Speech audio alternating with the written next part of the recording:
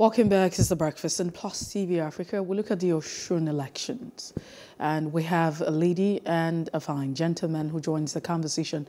Nika Gule is on standby. He joins us via Zoom, and we also have Anthonia Onda, who is a senior programs officer at YIAGA Africa. Anthonia, it's good to have you join us this morning. Thank you very much. Good morning. All right, then. And Nika Gule, thank you so much for being part of The Breakfast. Thank you very much. Good morning to our viewers. I'm happy to be here. So I mean, let's just go with it now. We start with the figures. The number of registered voters, according to INEC, is 1,952,387. Now, accredited voters, it's been pegged at 827,218, and valid votes at 804,450.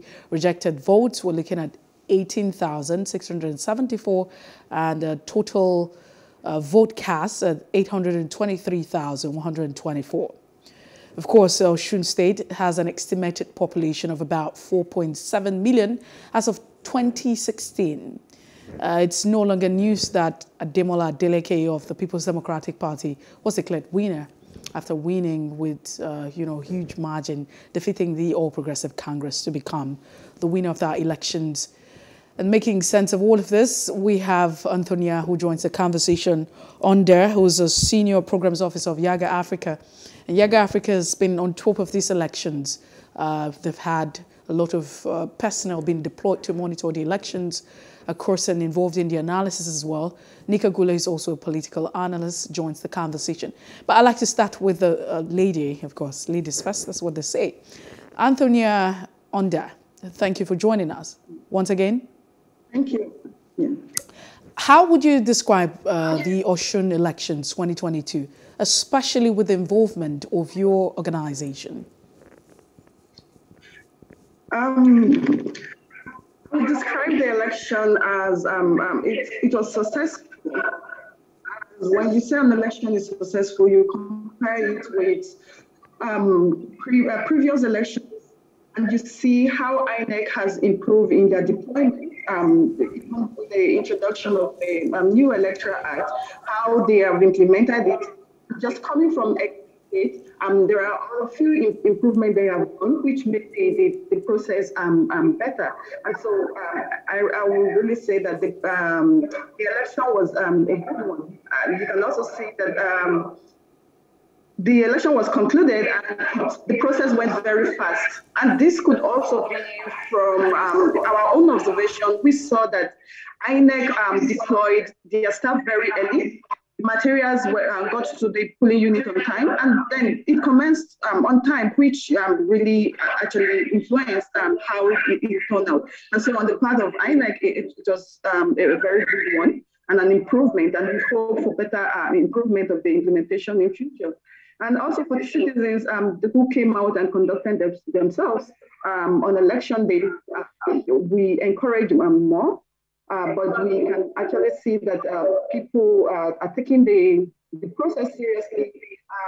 Even the political parties have actually seen that, yes, the votes really count. And so it was a good one. All right, Anthonia, on the great one that you have actually brought there, but we'll definitely come back to you now. It's important that you turn off the devices. It's more like you can eat your cake and have it back. So if you have, maybe the TV on or something, because we're having a feedback from your end. But we'll come back to you in no time. All right? We also have Nika Gule. Nika Gule, what parts of the world are you in at this time? Last time we spoke, you were in the UK. I'm in London, the United Kingdom. Okay, so you're not back in Nigeria. All right, then. How would you describe the elections, looking at the results and following all of the procedures? What would you really say that election was? Can you say that it was free, fair, and credible? Thank you very much, Mercy. I will describe the Osun gubernatorial elections that happened over the weekend, that it is a watershed in the democratic journey in Nigeria. it is a dawn of a new era. To see an incumbent governor upstaged is not an easy thing, because there is something that is called the power of incumbency. And that includes the fact that an incumbent who is in power has control of resources, has control of people around him. And not only that, the incumbent belongs to the ruling party at the national level. And for him to be defeated in this election shows that a number of things must have come together. Firstly, INEC certainly did its work, because if INEC did not do its work, we will not be having this kind of results. It also shows that the people of Osun State stepped out and spoke with their PVCs, because without the people voting, we cannot have these results that we have today. And so for me, this is really good news heading into 2023, that the people who doubted that PVCs don't matter, our votes don't count, have been proved wrong in Osun State. And if there is anybody who is yet to get on the electoral register, now that INEC has extended registration to the 31st of this month, please go and get yourself on the electoral register. Because Osun State has shown to us clearly that with our votes, we can always elect the leaders of our choice. So this is my summary about the outcome of the Osun election.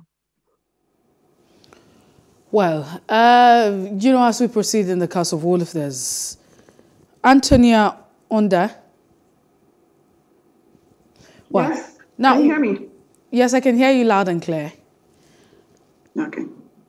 So we have like about over 80 civil rights organizations under the aegis of the Nigerian Civil Society Situation Room who raised doubt over the credibility of the governorship elections in Osun State.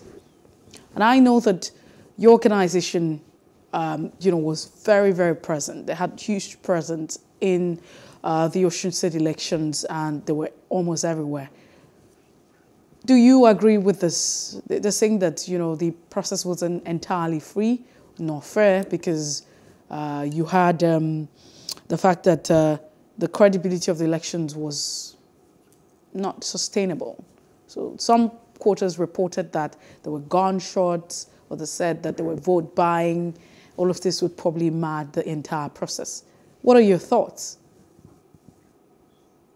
Okay, for YIAGA Africa, we deployed citizens observers to specific polling units. We covered 250 polling units, and then we have about 32 other observers who rove around to observe the process around the local governments, the 30 local governments.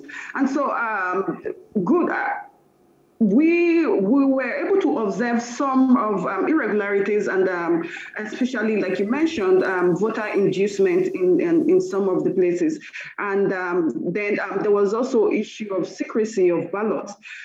So this tells you, like I earlier said, that these people have understand that the votes really count. And so they come to the polling unit to buy votes.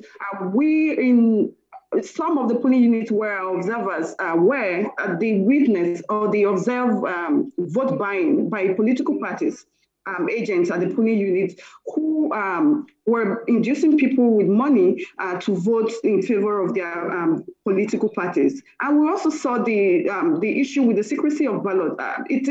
The law says that the citizens will vote in secret and then come out in an open to cast their vote. And the cubicle should be set up in a place where people will not see how people thumbprint or which party they actually voted for. But the way we observe in some polling units, people could see how citizens were marking their votes and to see exactly the party that they voted for, of which was something that undermined the process. And because of that, the security officers and even the INEC officials should, in going forward to other elections, should be mindful of the way that these cubicles are set up. And then the security officers should also stay by so that people would actually do the right thing.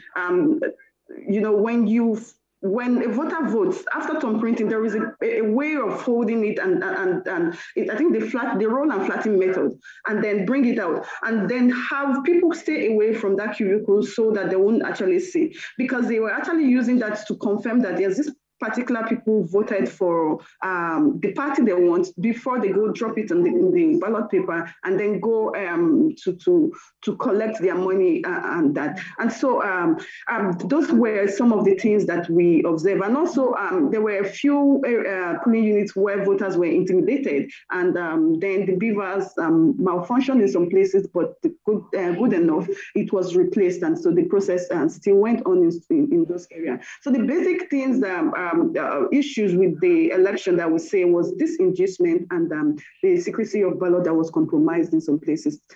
Let's quickly take this video right now, or track if you like to say. When we return, we continue with the conversation. We have Nika Gule and also Anthonia Onda with us. This is the observation we have seen. I was there live. I was the one that paid attention and I looked at what was happening and I accosted the lady and I called the security agency. In fact, when I was complaining, there was a radio station, I think Reef, and one radio station from Ibadan interviewed me. He said, was there no, what do you call it, EFCC? I said, who is EFCC here? None. There was no EFCC in the book. So there was no EFCC to arrest. So I can't arrest. We observed it, and then we can't do any arrest. The police officers there, they can't do any arrest. They were just sitting down. In fact, it was by their side. They were going to collect money for the vote that they have sold. I don't know how they do it. They give them small paper, and I don't know how they. But what I observed, and we saw this local government, YIAGA local government vehicle, parked behind a building. There was a lady inside. There was another man, and they were the one who were exchanging, what do you call it, cash for vote. It's unfortunate. Well, we're still on the breakfast, and we're looking at the Osun elections and everything that panned out during the elections. Because it's part of our democratic process, we have Anthonia Onda, who's a senior program officer of YIAGA Africa, and Nika Gule, who's a public affairs analyst, who joins the conversation all the way from the United Kingdom. Nika Gule, let's come to you now. And Anthonia has talked about secrecy, voter, I mean, you know, the secrecy of voting or voter secrecy, however you want to put it. But it was also something that was very eminent because we saw it on social media, on Twitter and other, you know, platforms. And we know what the Electoral Act talks about this, if France had it. The question now would be, was the entire process really free, fair and credible? What are your thoughts, Nika Gule? Thank you very much, Mercy. And I also want to thank Anthonia from YIAGA because they are doing a great job. I mean, they are doing a thankless job, but it's what is needed. You know, this is part of governance. We all have to have hands on deck to ensure that those who have elected are doing the right thing. So when we come to vote buying, first of all, this is a new lexicon in the political landscape. And it's coming because the politicians have realized that the votes are not counting. And that is why for people who are still doubting that votes don't count, they need to understand that politicians will not be buying votes if the votes don't count. Because gone are the days when they snatched the ballot boxes, mass printed and all of that. They didn't need our votes that time. But all those things now have been dealt with a strengthened electoral law. So that is the first aspect of it. The second aspect of it is that what is happening in these elections Ekiti, Osun, and maybe even Anambra should be test runs, should be taken as test runs by INEC and the security agencies as preparations for 2023. So those issues that they are seeing, like vote buying, like the lack of secrecy of the ballot, which Anthonia is talking about, and other logistical issues that they are encountering, that is the job of INEC cut out for them.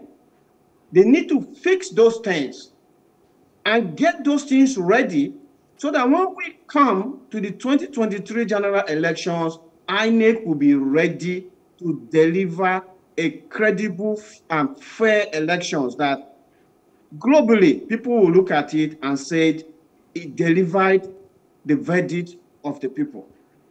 So vote buying, which has become the new lexicon in our political landscape, will not happen if the security agencies do their job.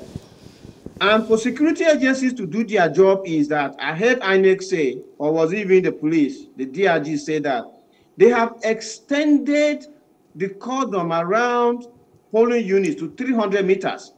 300 meters is like three lengths of football field that people should not get close. So how can someone be in a position to watch the voting pattern of the electorate if that cordon was enforced by the security agencies? Because once you are not able to see what people voted for, they will probably not buy the votes. Because I can take your money and go and vote my mind. The only way they buy votes is that they have to find a way to see that I actually voted for a particular party for which they are going to pay me. And that is why people used to snap their votes, their ballot paper. But the security agencies must ensure that people are not taking their phones to the polling units. That is also banned. You know, Nick Agule, I understand, and let me come in now at this point. We understand the fact that, vote buying, the Electoral Act frowns at it, and, you have all of that. Very valid statement that's been put out. We also know that INEC had said that they were going to be very strong, and as a matter of fact, police officers were also deployed. I mean, security personnel were deployed to ensure that those who were involved in vote buying were apprehended and arrested. But does it really change the issue? Why do people engage in vote buying? Have we even answered the question?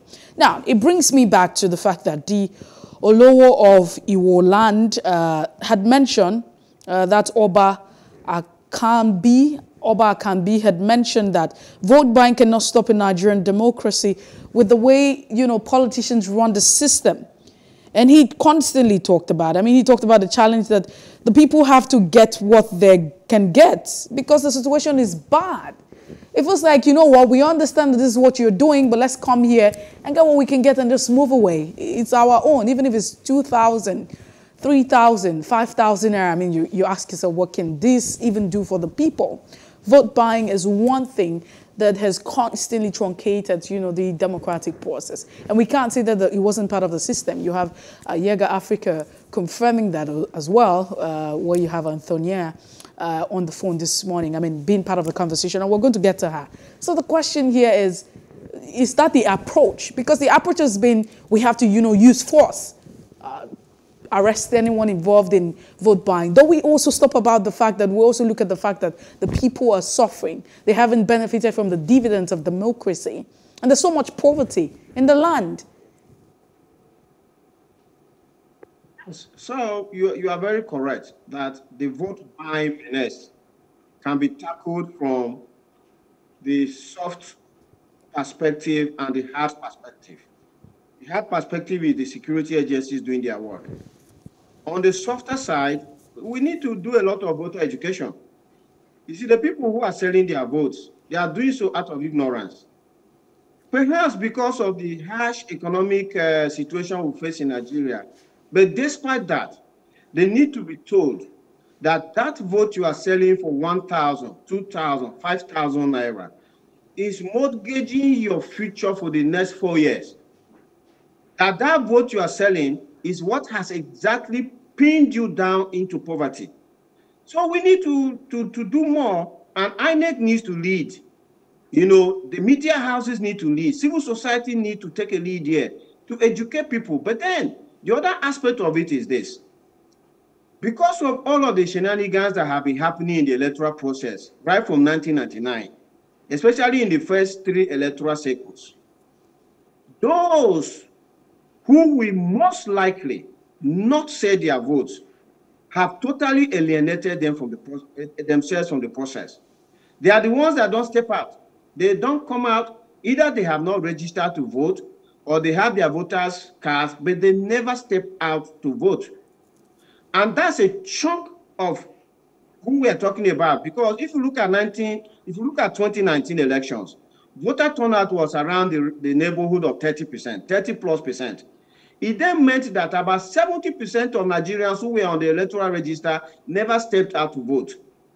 In that group, the majority are those that will approach a ballot box and vote with their conscience and vote for the right candidates.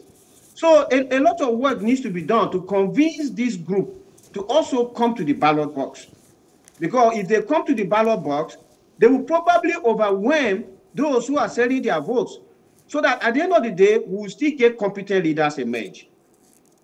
All right, we still have Anthonia Onda, who was still with the show this morning. Anthonia, are you still with us? Yes, I'm with you. All right, so let's get to, the part of voter apathy. We're talking about the turnout now. Would you say that the turnout of voters has been very impressive, especially looking at the population of the youths? Now, a little bit of background. In Osun governorship elections, we're looking at figures from 2003, 2014, and 18. Now, in 2003, we had registered voters, figure pegged at 1.37 million persons, and the total vote cast 1,081 voters. And the percentage, voter turnout percentage was pegged at 58.63% in 2014, 1.41 million registered voters with 750,000 and 2,000 vote casted. And the percentage was pegged at, 53.14%. In 2018, where you also had Adeleke losing that election to, just a few, you want to say there was a rerun election was inconclusive. 1.68 million persons registered to vote, and 769,005 voters turnout. Then you also have the percentage at 45.74%. Now we have in 2022, prior to 2023, 40 elections, you have registered voters at 1,952,387. Anthonia, how would you describe the voter turnout for Osun elections? Would you say that we experienced voter apathy? Looking at the number of votes that were casted, 804,450, votes that were casted. If I'm not mistaken now, 823,000, I beg your pardon, 124 votes that were casted. Would you say that we experienced voter apathy? Yeah, if you look at the figures that you call, let me talk on the statistics, you can see there is a decline in the percentage. We had in 2014, we have 58% of the people who turned out. It dropped to 45. And now we have about 42% that turned out to vote in this current election. So you can see there is an obvious decline, and with increase in the number of people who registered to vote. Because the new registration was suspended in Osun to provide for the people who registered to get their PVCs. So if you add the PVCs collected after the new registration, it increased the number of people who should have come out to vote, but yet we have a decline. And this comes to the distrust that citizens have on the process. And you also asked a question earlier that why do politicians buy votes? And so these are the reasons we need to tell the citizens that these people are buying your vote because your vote actually counts. And so we should encourage citizens to come out and participate. If you complain about a situation, and this is a process where you can make a change, so they should come. And for us at YIAGA Africa, we look at election as a wholesome activity, not just the election day. So we engage in voter education, pre-election period, and other activities to encourage people to vote. And so we should have every stakeholder in this process educate the citizens on this, because we will not have the moral justification to comment or to get angry on the process we do not engage ourselves. If you know these politicians are not working and you think that they do not represent you well, and this is the chance for them to show, or for citizens to show that, yes, I also participate, I also contribute as a citizen, and that will show by coming out to participate on election. And so it's very bad that we keep having a decline in citizens' participation. And so we really should look into it as stakeholders in election through voter education, sensitization, and we'll collaborate to have So would you say that, yeah, Anthonia, the question here is, in all of this, I mean, valid points that you've raised, but would you say that we experience voter apathy in Osun elections?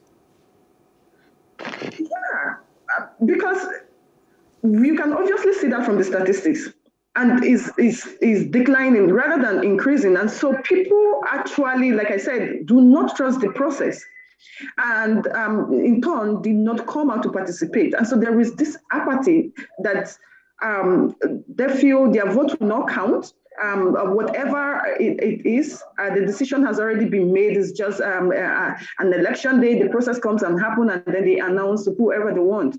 But we should encourage the citizens that it is important that they participate, and that INEC has put a lot of strategies in place. They have tightened a lot of knots that is making it difficult for this politician to manipulate. And that's why they're actually retiring to the voter inducement. And so the citizens should understand and participate, because there is actually an apathy in the voter, in the citizens participating in elections. But I mean, the fact that we're still in the process of a lot of persons, I mean, I'm saying this now because the process of persons getting registered and, you know, sorting out voters' card issues is still ongoing, and all thanks to INEC, because they have actually sustained the process. But if you also look at it, in Ekiti elections, the figures were really high, and YIAGA Africa really frowned at it. Now, in the Osun elections, we're looking at, votes that were void, rejected votes, if you want to say. 18,674 votes were rejected, not valid votes. Don't you think that all of this also contributes to the fact that we do not have an impressive figure in terms of, the number of persons who turned out? If you look at the number of registered voters this time, 1.9 million, or approximately 2 million, if you want to say, juxtaposing that with the number of persons who counted their vote. Some people would say that this is quite impressive, and all the factors would have been very responsible, because you would have issue of double registration. As a matter of fact, that a lot of people are not aware, because if you registered, a couple of times, it would just disenfranchise you.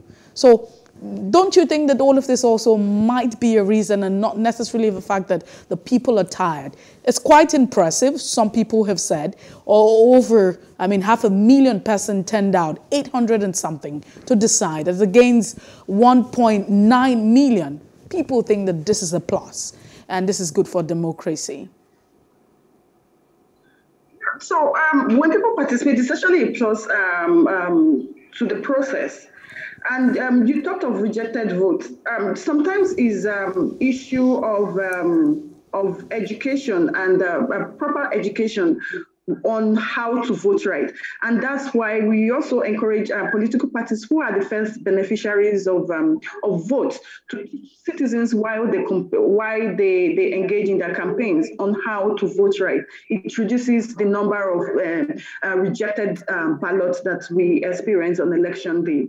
And looking at the registration, and so you talked about double registration, and for INEC, for any double registration, if they run their AFIS after the registration, they cut down, they delete the double registration that they already have, which means that these people have already registered. And so, and at the end, they bring out the figure of valid registration that that they have per state. And then they release that data ahead of the election. But I think for now, we should actually look at the number of registered of PVCs collected rather than the number of registered voters on election day, because the people who collect their PVCs are the only people who have will be allowed to vote. So we should actually do this analysis based on the PVCs collected at, in the state, rather than the number of registered voters, because a lot of PVCs are still hanging at the INEC offices that the citizens have not collected, and so it wouldn't even be fair to even put the voter turnout on the number of registered voters, but it should rather be on the number of PVCs collected in the state. All right, and let's also have Nika Gule now, come in as well. Nika Gule. Yes, I'm here. Yes. Would you say that you're impressed with, the voter turnout? We're going to get into other parts. I'm hoping that we have enough time, to talk about it now, looking at the Electoral Act. And the fact that some people think that there's a plus, but looking at how, the Osun people decided this election, 1.9 million persons, registered voters. And the turnout, about 800 and something, approximately 900,000 if you want to say. But let's leave it at 800. Would you say that this has been very impressive? How would you describe, voter apathy in Osun State? I think the people of Osun are politically aware and mature, more than the average state out there in Nigeria. For them to post near 50% voter turnout, it's a good thing, because at the national level, we are posting voter turnout in the 30s percentage. So that is very good for Osun. However, as Anthonia is saying, the numbers are declining, because if the voter register is increasing in numbers, you expect the number of voters turning out to also be increasing, but it's on a decline. So it is generally something that needs to be watched all over Nigeria, especially as we head into the 2023 election. So we need more voter education to get people to the electoral register, and for those who are on the electoral register, get them to the ballot boxes. But there's also work that needs to be done by INEC. INEC needs to clean up the register, because I am not sure INEC is up to date with cleaning the register in terms of people who have passed away, double registrations, and people who maybe are underage or shouldn't be on the electoral register and all of that. Because all those numbers are counting towards the total number of registered voters. And you will discover that those guys are not there to step out to vote. So their numbers are counting negatively to voter turnout. I mean, there are countries like here in the UK, where I reside. There are very simple things that the government of Nigeria can do. For instance, we need a database of Nigerians. In the UK here, it is called National Insurance Number.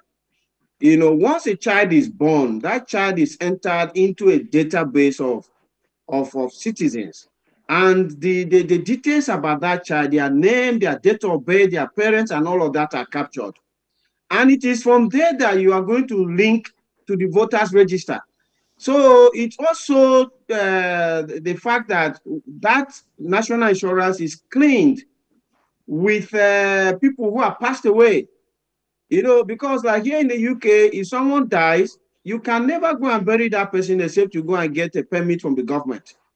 Because the government wants to know how that person died. Did they die of natural causes, or there was an issue that the police needs to be aware of? And so that national database of citizens is constantly being cleaned up. Okay, Nick with Agule. births added, deaths removed. And so we have a database we can work with. Such a database does not exist in Nigeria. And that is the kind of thing that INEC can latch on to have a more credible voter register.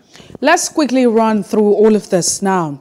The president, via his verified Twitter handle, said that this is what democracy is all about: respect for the will of the people. The successful conduct of the Osun elections is a demonstration of maturity and commitment of all stakeholders towards strengthening integrity of the electoral process in Nigeria. I remain committed to leaving behind a legacy of credible elections.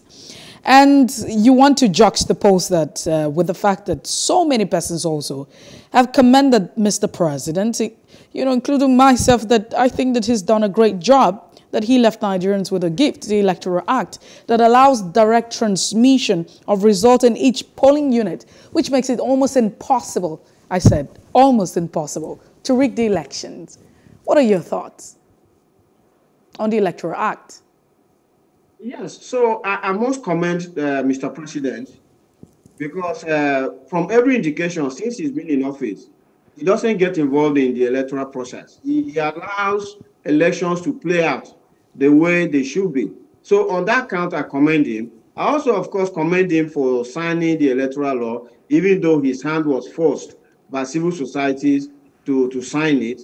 And the electronic transmission of results is a game changer in our elections, actually, because we can now all follow our results from our polling units to the INEC server. And like you said, it's going to be very difficult to now change our vote in that so-called black box that is called collation center.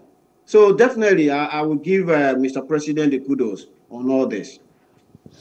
All right, and we still have Anthonia still with us this morning, Onda of YIAGA Africa. Anthonia, can you hear me now? Yes, I can hear you. So quickly, what would you say that INEC needs to improve on with the conduct of the elections? What do you think would be an improvement? This is probably the last elections. A lot of persons have described this as very important and critical elections, you know, because as the election is closest to the 2023. And so what lessons do you think that we need to learn with all of the stakeholders now? We're talking about the umpire, you know, the people, and as well as the politicians themselves.